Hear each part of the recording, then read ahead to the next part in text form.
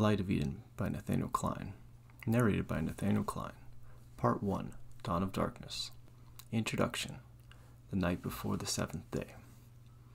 Wind embodied with ethereal life fluttered through the white veil of a glowing tent. In response to the intruding air, a single flame danced upon the spout of an oil lamp and cast wicked shadows across the inside of the canvas. "Why do you still linger on your meditations?" A disembodied voice spoke through the current of night air. "You know what needs to be done." Next to the lamp laid an unrolled and tattered scroll. Ancient symbols lined the page, and tracing each character was the chipped nail of a crooked finger. It swept and flowed with artful strokes along each line, searching with diligent grace. Hooded and concealed by a dull gray cloak, a bent figure hovered over the parchment, his mind fixated and consumed by its every word. Void of even a whisper, the reader's cracked lips formed the ink lines, mouthing them before the eyes could even translate the next character into its meaning. "The skies will write the end. A light of heaven will foretell of the coming darkness, and the earth shall open and swallow until nothing that was will remain the same. When but 7 cycles remain, one will arise to set into order what was promised. Emboldened by light, he will seek by faith, but a second will embrace the wisdom of man. The past shall be intertwined, and angels and demons will dare utter of the sacred orthonium, the lost stones, the hope of man, the light of Eden." Chiseled into memory and forged slowly into understanding, the scroll was more than worn earth and strokes of ink. It was elements and essence combined, the visions of what is and what will be.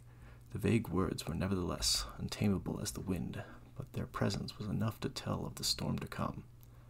"Let me into your mind," the voice petitioned. Flames flickered in orange waves across the reader's irises, a burdensome memory still fresh in his mind.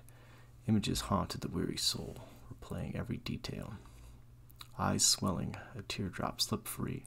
Striking the parchment, it burned through the material with a ringlet of fire. The symbols were caught in the crimson ripple and crinkled away into ash. Vivid as the present, the past came to life. Every sense of that fated day returned. The scorching heat of the wild flames, the smell of the charred corpses, and the screaming helpless. "Give me pause." The man dismissed the voice's request to read his own thoughts. Pause for useless pondering. The wind stirred up again, and the flame fluttered. Dawn will not wait. The memory replayed. He remembered the binding restraint of fear that fastened him to the temple wall overlooking the devastated village. Fingers clinging to the stone in cold sweat. He could not move, but stayed hidden in the shadow of the entranceway.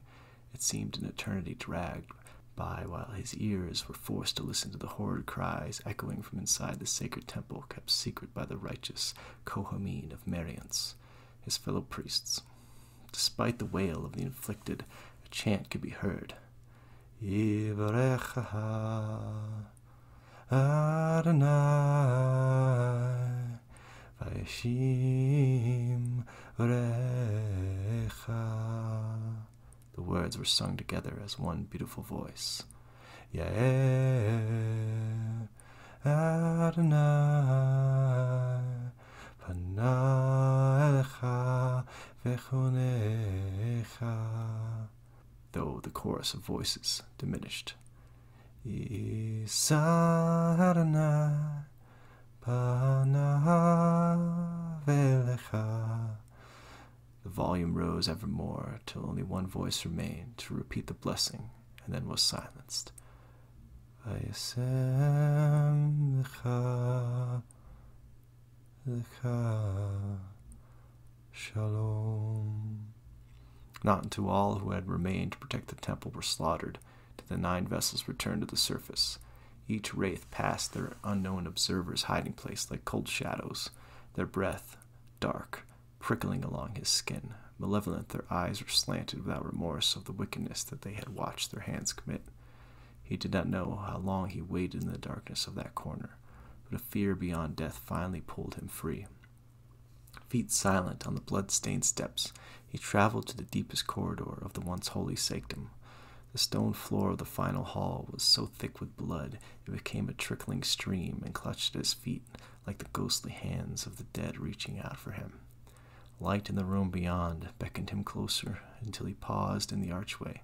A single beam of sunlight, let in through the opening high above, shone down upon the altar in the center of a circular chamber. He understood now what had taken the vessels so long. Priests and servants of the temple were herded around the altar, with their bloodied fingers still clutching its golden frame. They had laid down their lives to protect the sacred relic, covering it with their own bodies. The servants of the dark had to cut through the young and the old, one by one. A hollow poison wormed into the channels of the man's heart while he gazed in dread at what had already been feared to be true. The multitude of lifeless hands, their arms supporting their limp bodies like tethers, surrounded the center altar upon which knelt the golden figurine of a Cheruvium, with its wings covering its face and its hands held together, palms up. Centered on the Cheruvium's open hands, the faint beam of light revealed the angel held nothing but the copper-scented air. He felt the haunting eyes of the spirits of the dead were upon him, petitioning his soul to reclaim what was taken, for the fate of man was written in their blood. Each night he would toil, only the slow scratching of his finger on the coarse material and the gentle whisper of the wind to accompany him. However, unlike the countless nights before, the gloom of this current darkness held an omen that inflicted the astrologer with renewed vigor. Suddenly, and seemingly without cause, the steady gliding scratch paused. Then the finger retraced its path across a tear-shaped symbol and rested, its pointed nail digging into the spot. It was as his old mind remembered, only his eyes needed to see for themselves in order to believe it was true. After tightly rolling the parchment, the deft hands of the figure secured the elongated end of an unattached sword handle and slid the thin scroll inside the hollow length. On the adjacent end of the table rested a double-edged silver blade, the length of a man's forearm from elbow to fingertip. Elegant and sturdy, the sharpened gloss of the weapon absorbed the candlelight that sent dancing shimmers across its length. The blade's decorated handle was inserted, and with a quick jerk, both sections were locked together to form a magnificent short sword. I am ready. I hope your contemplations were worth the delay. Your friend has been awaiting you outside. After the weapon was secured in his belt, the lamp hissed as the figure suffocated the single flame with wetted fingertips and allowed the darkness to enter the tent. Rising from the table, he felt an icy chill from behind his eyes and then worm into the back of his skull. He shook off the feeling and stepped out into the night to greet the moon's silver ambience. The time is right, our cause just. You will know once I have laid hands upon it, replied the man to the empty air. Then he will have reason to fear, not us. The heavenly sphere's radiance inspired a sapphire glow from a pair of irises lingering beneath the black facade of a hood. Eased away with a gradual sweep, the gray covering was lifted to reveal the aged face of a man with a bald head and a braided goatee of grayed strands. Creases of tired age surrounded the sage's eyes while they searched the endless black above. A single star shone bright and alone, effulgent, with a blue tint and a teardrop shape. Closer, the old man whispered to the night. A moonlit silhouette loomed behind the aged mortal, its arrival announced only by a stretched and contorted shadow that crept over the sage. Unafraid, the night watcher turned to face the cloaked, concealed specter. Erect to a menacing height was motionlessly poised a Nephilim. Behind the tarnished silver and chipped war visor masking its face laid black and purple eyes that met the old man's own. The aged master continued with an unsteady quiver in his words. So ever close. The sage's lips slanted into a roguish grin, and he drew the hood back into place. Come along, my ally. This night beckons our treachery. Cohen entered the palace courtyard at the center of the city, the marble floor awash with a dueling luminescence from both the torches and luminaries above. He stood a single pace from the grasp of the light and observed the proceedings. An ever-careful man, afraid of his own shadow, the king Methuselah commanded sentries at every pillar and a pair of eyes 10 strides apart to top the walls. But not this night. The courtyard was vacant of its normal watch. Alone without his guard, Methuselah paced before the Nephilim. At first, Cohen did not even see the tiny form of a crouched mortal at the feet of Rengal, the larger brother. The man's torso was not even the width of the giant's calf. Thinner, but nonetheless a towering colossus, Murghal paced with boredom, eager to see the shedding of blood. Cohen could not clearly hear Matushilek as he questioned the man, so he came out of the shadows. He approached, but kept his distance. He filled his lungs with an air of confidence and relaxed his shoulders, his easy stride bringing him to Matushilek's side. "If you truly do not know where the other relics are," Matushilek stood, stiff, his body motionless except for his right hand, which opened and closed almost as if involuntary. "You must know who has hidden them." Cohen recognized the man now, the high priest of Miriance, the leader of the land that now lay burned at the hand of his king. The high priest raised his head. His veins were protruding from his grayed skin, and his eyes bulging from swollen sockets. Instead of facing the demanding king before him, he turned to the Nephilim. "Why do you not take the crown from this mortal, and set yourselves on high above us?" His body tremored from his torture as he raised 3 fingers to his forehead between his eyes, a sign of respect to the ancient gods. "We would worship you, for you are our rightful Elohim." Matushilek's shimmering blue eyes dropped to his now open palm. "But your gods obey my Eloha." He held out his right hand. A white stone was inlaid in his palm. It burned white-hot like ore being smelted and was layered by dark purple, spider-webbed veins. "And he has blessed me with his eye." Rengal's glaive wrenched from his grip and spun in the air by its own power and turned to face the kneeling high priest. It rotated in gentle arcs, the blade coming closer to the man's neck with each revolution, whistling as it cut the night air. The angels in heaven combine spirits with elements like this stone. When a Nephilim is killed, his spirit, cursed, remains with the weapon that took his life. The high priest squirmed as the sharpened iron swung closer and closer. Damned creations formed from the cursed gods. Not much hope of redemption. We who are cast aside and overlooked are forced to band together. "It is an abomination," the high priest shouted back. The glossy metal slowed and paused at the man's neck. Matushilek flicked his right hand, sending the weapon back to Rengal. "I will let you die at the hands of your Elohim." Matushilek smiled beneath the brim of his hood. "You have sacrificed the sons of your own people to the gods. Now it's time you placed your own blood upon the altar." The Nephilim laughed and tossed his glaive to his brother so he could dismember the human with his bare hands. Cohen stepped forward and with a steady arm severed the priest's head with one swift stroke. Before the baffled giant could retaliate for the stolen kill, the High Guard turned to Matushilek. "Forgive the intrusion," he spoke evenly as he cleaned the blade on his cloak before the sheathing. "The Wraith has sent me." Matushilek eyed the sword his High Guard never wore. "The stones?" "A watcher claiming to know the hiding places of the Orthonium has been captured. The Wraith will not be able to contain him for long." Matushilek pulled back his white hood, revealing his aged face. "Where?" "Above the falls." "Father Hideko," ordered the king, "bind the watcher. Bring him to me." Cohen turned in time to see the 2 Nephilim disappear over the courtyard balustrade that they hurled like a goat pen. His eyes focusing, he reached for the handle of his sword, but grasped empty air. Startled, his head jerked in reflex to scan behind him while his stance shifted, ready to spring into action if he needed to evade a surprise blow. "Watchers. I thought them all to have been hunted down and bound in the heart of the earth."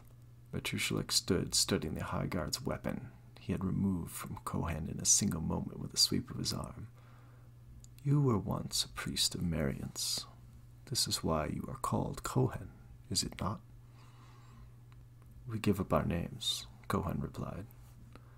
"When I left the temple, I had already served too many years to remember the name my mother had given me." Matushilek lifted his eyes from the blade and stared, unblinking. What did you think of the words of your high priest? Did his blaspheme warrant your death stroke? The righteous of Marion served only the one true Eloha. Cohen extended an upturned palm toward the headless body upon the stone floor. Men like him are why I broke my oath to the temple. Metushelek nodded his head softly.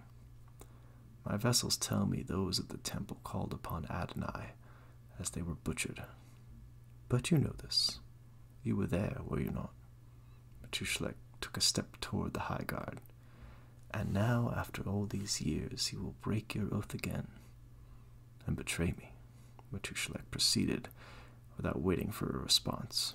You know that the Watchers lost their ability to shapeshift after their seed spread across the land. My father, Hanok, did this to them. He had their ability to transform into physical creatures, like a normal man, taken away, and sealed them within the earth. Only a few remain to wander now, forced to exist beyond sight. These Watchers taught us all we know, but I do believe even they have kept secrets. This world can only be united if these truths are known to all men. He halted by the door to the king's chambers, behind them at the end of the inner courtyard of the palace. We need to speak in private. You should not trust the ears you keep closest. He extended an open arm past the doorway. Metushelek eyed Cohen curiously before joining his side. He paused at the doorway and placed Cohen's sword in the high guard's hands. It's not ears I distrust, but tongues, he whispered with a grin before climbing the staircase to his chamber. Cohen followed, fighting to keep the tremor in his hands from giving him away. He took the last stair, gripping the cold metal of his sword for strength. My king. Metushelek raised a hand for the high guard to hold his tongue. I sense a divine hand upon you. 900 years has not made me senile and weak as some may have surmised. Cohen could feel his lungs cease their movement inside his chest. You know me better, my king. I've lived in fear, clinging to my throne for centuries, endless battles, betrayals, giants, and now these uprisings have all taught me rigid politics. Metushelek eyed his glowing hand, its white and violet aura filling the dim chamber with holy illumination. As when Hasatan turned upon the throne and knew he could destroy his creator. I see clear the truth. I have nothing to fear from you and your watcher. Without warning, the angel cast himself from the shadow of the spiritual realm and clasped hold of Metushelek's hand. Drained from the air, the white glow absorbed into the Euthonium. The king struggled to summon the stone's powers, but its strength had become dormant. I am no ordinary watcher, simply banished for the lust of flesh, shouted the seraphim. I fashioned Hillel's raiment. I know its properties more than you, mortal. Metushelek laughed. His lips formed into a malevolent grin. His hand began to glow, and the angel struggled to contain it. Do it now, shouted the watcher. Cohen rushed to a chest at the center of the chamber and flung it open. He pulled 2 gems from the inside, one violet and attached to a chain, and the other a round emerald. He wrapped the necklace around his sword hand and pressed the gem firmly into the handle. The sword spouted with sparks of energy, and he pointed it at Metushelek. Lightning crackled from the blade and lashed upon the king and sent him sprawling across the chamber floor. Cohen took the green orb and clasped it firmly in his gauntleted hand. The silver metal erupted with ghostly green flames as the high guard approached his foe with both weapons burning away the darkness. In a blur of color, sword and gauntlet struck the air around the king. Despite his skill with the blade and relentless barrage of strikes, he could not land a single blow. Metushelek rolled to a crouched stance to place distance between them, his leathery arms outstretched. The silver high guard's armor jarred as if hit by an invisible hammer. Dents from the unseen fingers continued to deform the metal, Cohen unable to break free of its grasp. The iridescent glow from the Euthonium blinded the high guard. He was lifted in the air, his feet trying to grasp the tiles below him. With a slash of his sword, lightning tore across the room, shredding the curtains, the tattered pieces spinning around in a cyclone. Cohen smashed the armor from his chest with the emerald, and he fell to the floor. He came at the king with his fist high and blade low, hiding his strike. The gauntlet seemed to crash into Metushelek's palm with a clash of flame and light. Time seemed to stop, and the glow intensified to surround the combatants. Cohen's sword drifted, slowed to a near halt, though he pressed it forward with all his might. Metushelek pushed the fiery gauntlet away to grasp the electric blade before it pierced his side. Their eyes locked, the torn curtains still whirling about like ghosts in the pulsing glow that encompassed them in a vibrant fog. "There is no one left in any kingdom of man that serves him," Metushelek breathed into Cohen's face. "He will destroy his own creations, for he cares not for man anymore." The High Guard's sword began to shake, and the metal seemed about to shatter. "If Yahweh desires to take me, then I will go." He reached across with his fiery left hand and clutched the king's wrist. Planting his heel into Metushelek's chest, he pried his sword free. With a spray of hot blood, the thorium was cut free and sailed through the air, and the white light was immediately drawn into it, and it clanked upon the marble below. Spiritual objects draining them of their energy, both men collapsed and lay unconscious, the chamber now silent. The watcher moved toward Cohen to see that his heart still beat, and his spirit still resided within him. "Well fought, priest." The seraphim looked out upon the city from the windows and saw the sun beginning to rise. He crouched beside the fallen king. He still drew breath. The empty, veinous gash in his hand was blackened, and the fingers of his hand were twitching, clawing at the air. The watcher placed an outstretched hand above Metushelek's head. "Dream," he whispered. "Dream of the destruction to come." His eyes gradually lifted to where the orthorium lay. He moved it and swept his hand across the marble floor to retrieve it, but the glowing stone only shimmered like a mirage. Rising, he caused a gentle wind to pull what remained of the tattered curtains across the windows. He could see the morning guard returning to their stations across the sunlit courtyard. The city of Orton was waking. "Enjoy your rest now, but rise soon. Our journey will be long."